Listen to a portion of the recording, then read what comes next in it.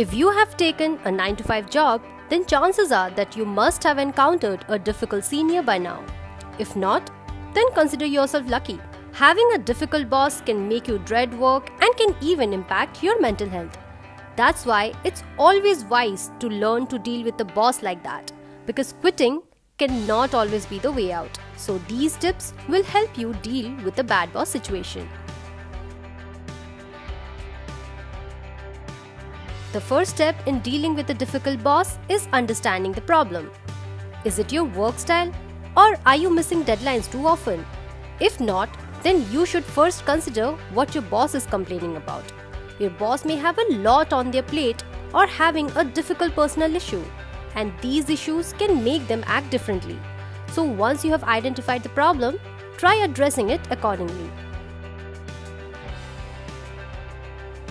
Communicating with your boss may sound like a task, but it is better than avoiding them. It's essential that your boss understands your concerns and be clear about your expectations at the workplace. But do ensure that you don't blame them directly or play the victim.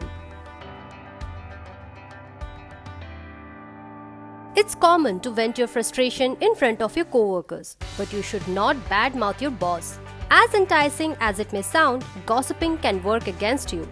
Keep your integrity intact and avoid adding to the negativity. Instead, try talking to a trusted friend or family member whose opinion can help you.